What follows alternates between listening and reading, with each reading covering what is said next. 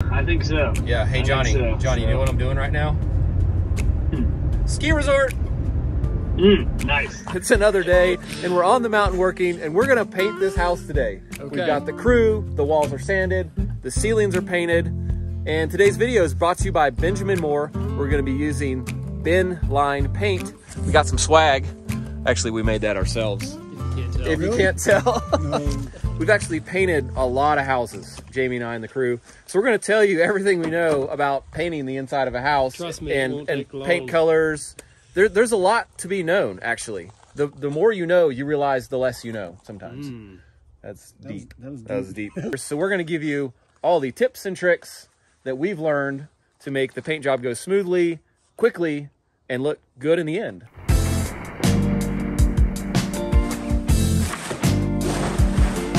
Dramatic.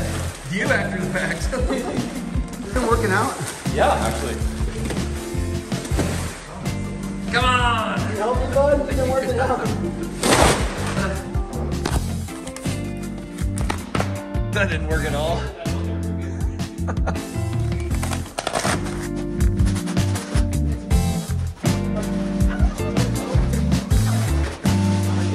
Hey, and if you didn't know, Benjamin Moore is the paint color authority. They have over 3,500 colors. 3,500, which is more than any other paint company, and you can use them all on their try-on feature on their app, which is pretty cool. Benjamin Moore paint goes on smoothly and doesn't splatter, which is important for us, the painters, and also it covers really well. We've used paints in the past where we had to do 4 or 5 coats of paint to get it to cover the primer, which is crazy. The bin line of paint we're using is also at a really nice price point, so we're not gonna break the bank or the budget on this paint job. Head to benjaminmoore.com where you can order paint samples that will get sent directly to your house. Then you can order paint online and pick it up at your local store in 3 hours. What I really love about our crew is that the whole crew is willing and able to do just about any project, including cutting in paint, and they do a great job, and we have fun doing it. You can't beat that.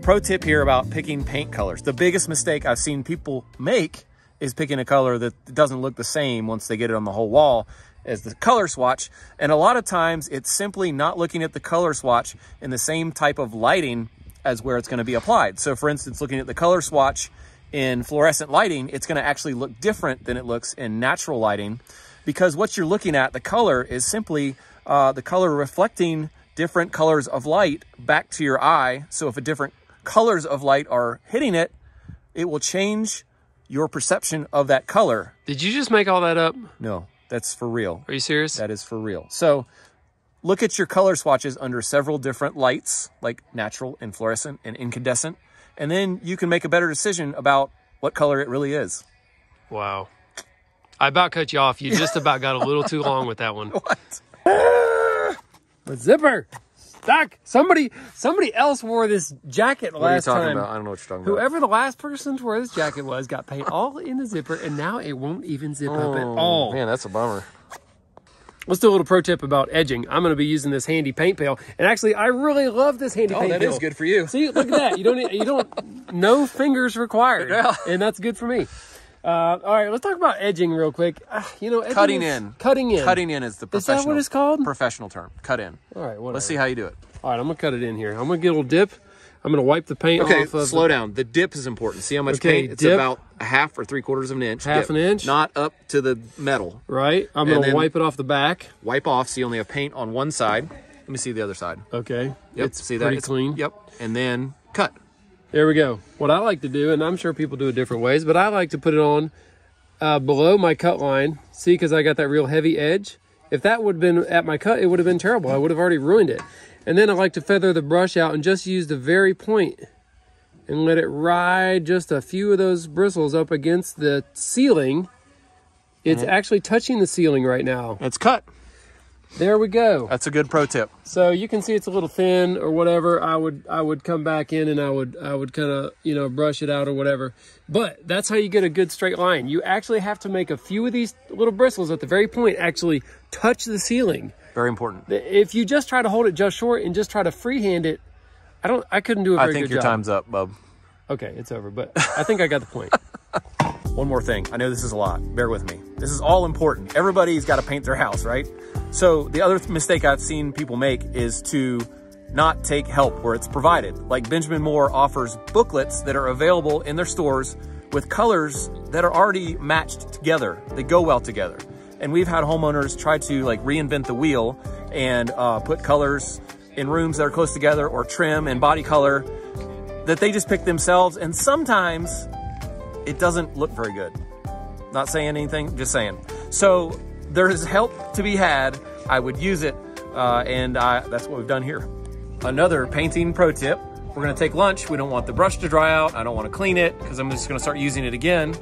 So, plastic bag. Just like packing a ham sandwich. Let's see what you got going on there. Wrap it up, it'll stay wet. You can get back to it quick. Barbecued pork skins. Dipped in French onion dip. So good. You know they make cauliflower chips.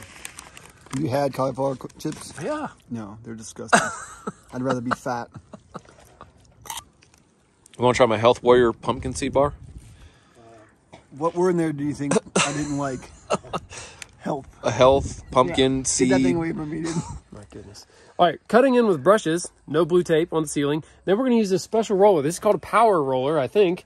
And it has a special head on it here. I'll show you the place here where the paint comes through these little holes. Okay, and this attaches to our paint sprayer, which is pressurizing the paint. Yep, so then it goes into this special head here, which allows the paint to come through these slots. It has a gasket to keep it from spraying out the end, and then it's closed on one end, and it goes to a special roller pad. Oh yeah, let me here. get the inside of that. The roller pad has holes on the inside of it as well. So yeah, it saturates and fills the roller pad with paint from the inside out, and you just pull the trigger, just however much paint you want. That's right. You just pull the trigger, it fills the roller, you just keep rolling. Endlessly. Endless keep rolling. Going. So we like great. this for interior painting walls. It really makes it faster.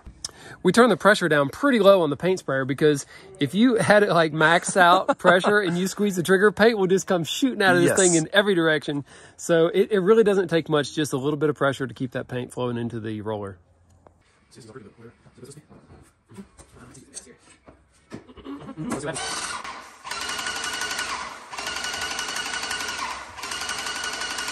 There it is. We're ready to roll.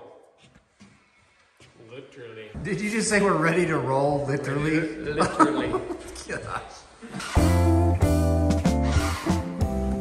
To even increase the speed of the power roller more, what we do is have one man using the power roller and applying the paint to the wall in a pretty even fashion, and then have another man coming behind with a regular frame and roller to smooth it out and give it its final slick down.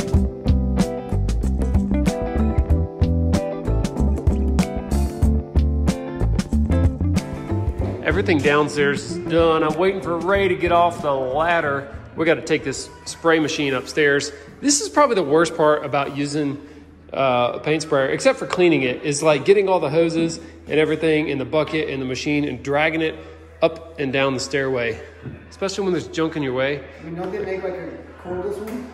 A hoseless? Like a hoseless sprayer? There we go. Now we're getting somewhere. Where do you want me to put it? I don't know. Right There's put it right there. I don't care. That'll work. This wasn't the spot I had in my mind. There actually is some amount of strategery involved to not, scuff. Yo, get that off your pants, to not scuff the walls that you just painted with the hose as you're going through the house and painting the rest of the house. There's no way that strategery is a word. Yeah, there is some amount of that going on. I don't know how much. You just made that up. Strategery. Spell that, please. Could you spell Spelled with an that? S. Man, this is always the worst part. This is the tangled mess you gotta dance around to actually do the work, you know? Yep. Welcome to our life. Yeah. Time to break out the accent color.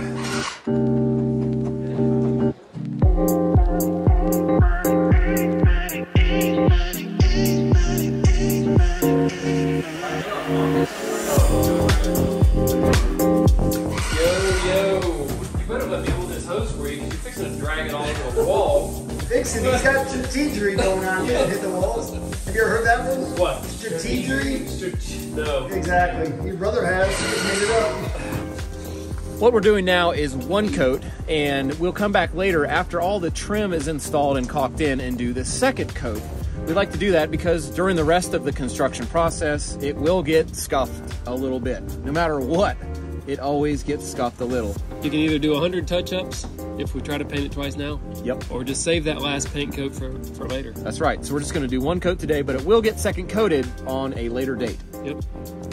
Let's talk about a few things here that's making this paint job a little easier for us and I think better looking in the end. Number one, when we're rolling, you keep the roller pretty wet. Yep. You know, you don't want to dry roll because then you have spots you miss. Number one rookie move, I see people trying to make the paint go too far, rolling the roller till it's flat as a pancake and won't hold any paint. And the other thing with that is you can actually not have to put as much pressure on the roller on the wall, and you sort of minimize the lines on the trailing and leading edge of the roller that the roller leaves if you're not pushing on it as hard. Yeah, and it keeps it fluffed out, in essence, giving it a bigger cushion. And there are some minor contours to the drywall, like near corners. Sometimes you might notice there's just a little bit of a hollow spot or something. And if you mash that roller flat, it won't get into those hollow places. That's right. And we will note that the paint you put on with a paintbrush has a different texture than the paint you put on with the roller. So we try to roll over any paint we put on with a paintbrush with the roller so it all has the same texture in the end. Yeah, we brush out about 3 or 4 inches from any corner or ceiling, but then we cover that with the roller texture and try to only leave about a 1/2 inch of the brushed texture, because that way you don't really see it. So I don't know if y'all heard, but I just found out the guy's building this house down the hill from us. Burger King house. Yeah, they built the foundation 4 feet too short in one direction. Oh! And the builder didn't even know it. It's actually the homeowner came and measured it and was like, huh, this kind of looks small. And they measured it and they're like, oh, that's because it's 4 feet too short. Yeah, that's why we don't sub stuff out when we can do it ourselves. That's right. That's the exact reason. That's a good reason. Stuff like that happens a lot.